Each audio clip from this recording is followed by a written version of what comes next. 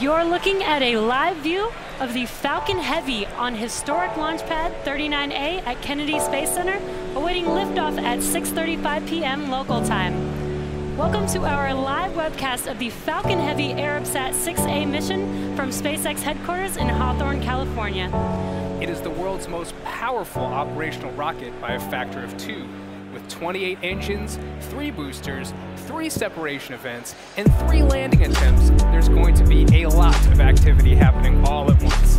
The payload tonight is a geostationary communications satellite, which will provide state-of-the-art communication services to customers in the Middle East and Africa.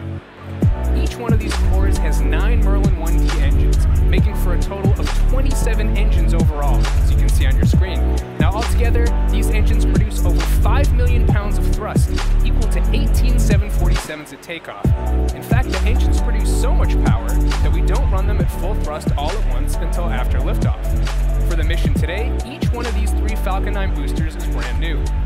It's also going to be the first time we are flying Falcon Heavy with our upgraded Block 5 cores, which feature more lift capacity, a beefed-up heat shield, and other changes to make the boosters more reliable and easier to reuse.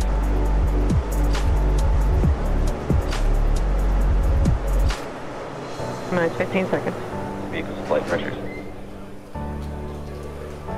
10, 9, 8, 7, 6, 5, 4, 3, 2, 1, 0. Ignition, liftoff.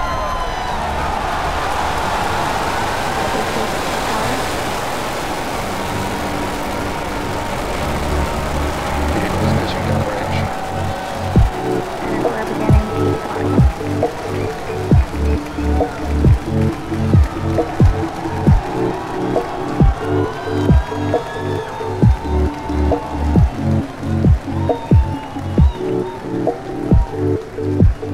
center core at deep throttle. Plus 33 seconds into flight, under the power of 5.1 million pounds of thrust, Falcon Heavy is headed to space. We're throttling down in T plus 40 seconds to prepare for maximum dynamic pressure.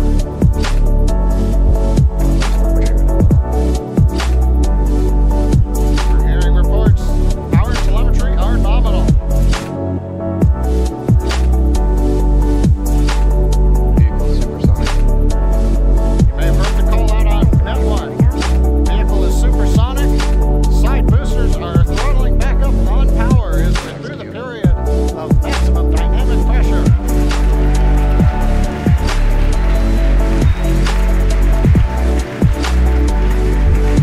Trajectory looking good. You can hear the applause behind me as we've gotten past maximum dynamic pressure.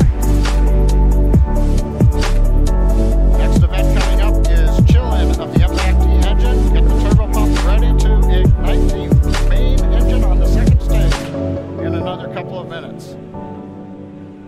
Merlin engine performance looks good. We've begun dropping power on the side boosters to decrease loads on the center core. Pico. Booster separation confirmed. Successful separation, if you can hear me over the cheering. Side boosters now beginning a flip to begin returning back to Cape Canaveral.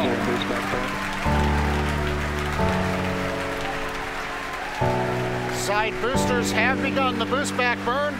The center core has throttled back up to power.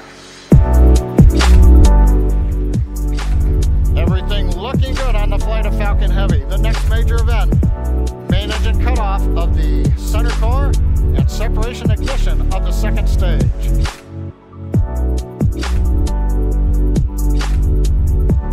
Bottom middle view shows the view looking up into the nozzle of the second stage engine.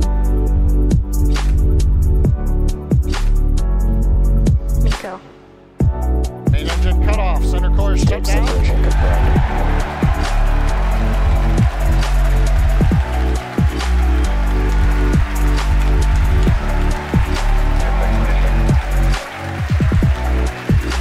Again, over the cheering, MVAC-D engine up on power, it looks good. Side boosters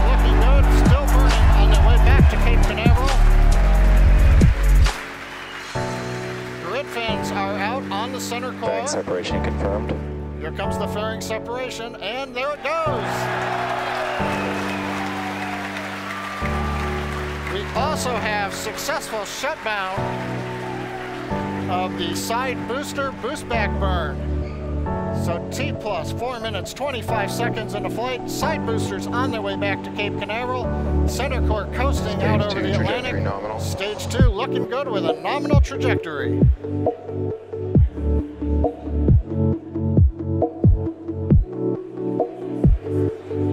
And as you guys have noticed, the grid fins have deployed on the side boosters as well as the center core.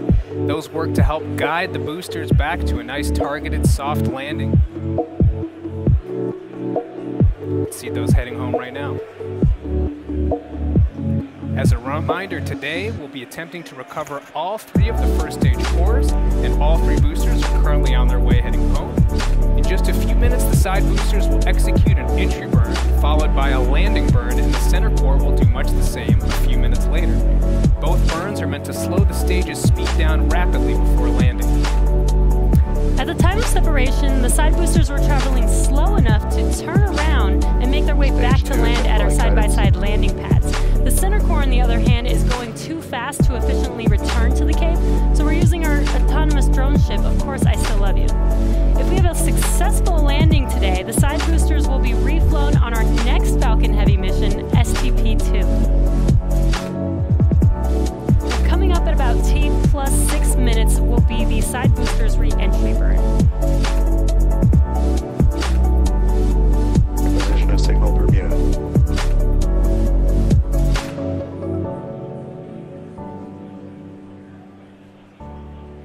So you'll see the side boosters on your left and right screen.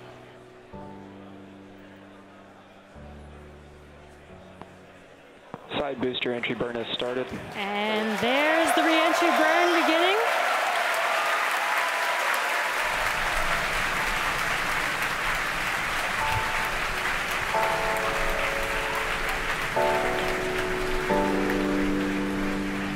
Stage 2 trajectory nominal. And the re-entry burn is complete for the side boosters. Now coming up in about 30 seconds, the center core, which you see on your center screen, will begin its re-entry burn.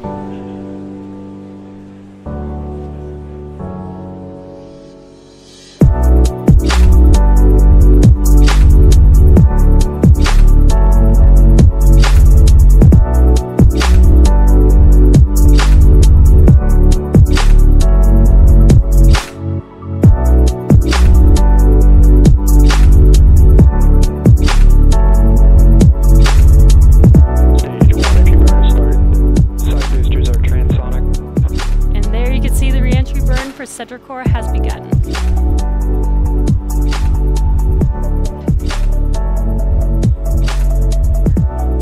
Coming up in about 5 seconds here, the side boosters landing burn will begin as well.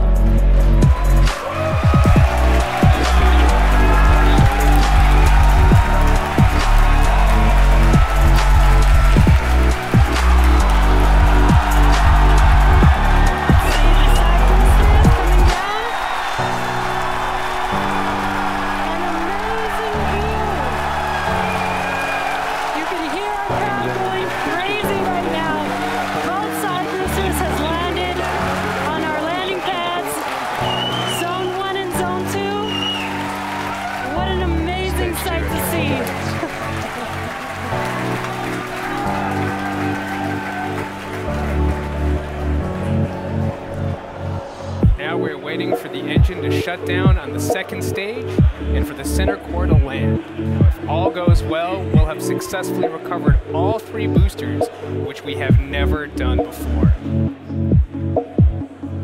Now coming up in about 20 seconds, we're going to listen for confirmation of SECO 1, or second engine cutoff 1.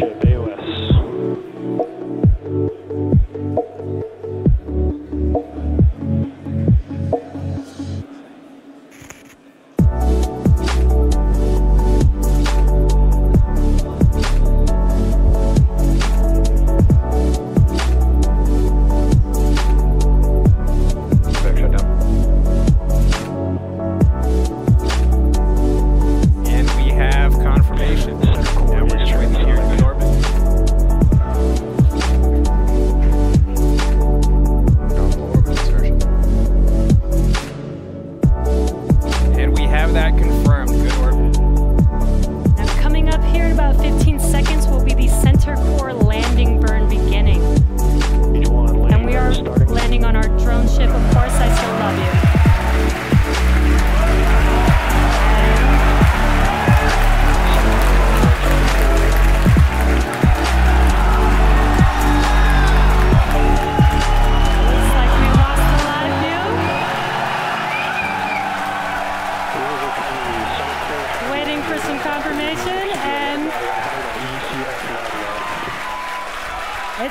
like we landed the center core on our drone ship.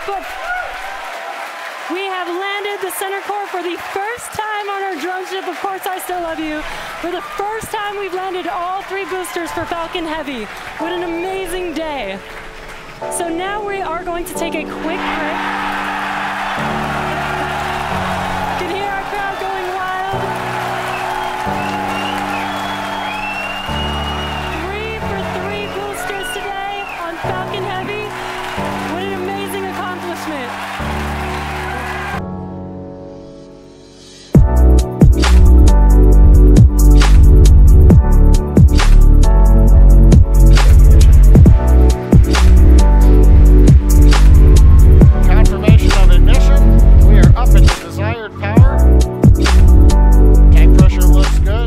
Temps look good. You may have seen just before ignition the large white fluffy pieces moving away. That is solid oxygen. The stuff you breathe is so cold that it's solid, but it is not very dense, it's very fluffy, and it is actually attached to one of the liquid oxygen overboard drain lines that we use, so coming off is normal. Now this burn is about an 85-second burn. In that time, we'll add 2,800 meters per second to our velocity. That's more than the side boosters provided early in flight, almost as much as what the center core gave us. We've throttled down the engine to keep accelerations below the limit for our Arabsat customer. Everything continues to look good. Going to throttle down. And we have shut down. And back shut down. Right now we're waiting to hear what the final orbit looks like. Nominal orbit insertion. Guidance engineer over one of the nets announced nominal orbit insertion. Both side boosters landed at the Cape. Center core landed, second stage right in the desired orbit. And now we're waiting for separation. Spacecraft separation confirmed.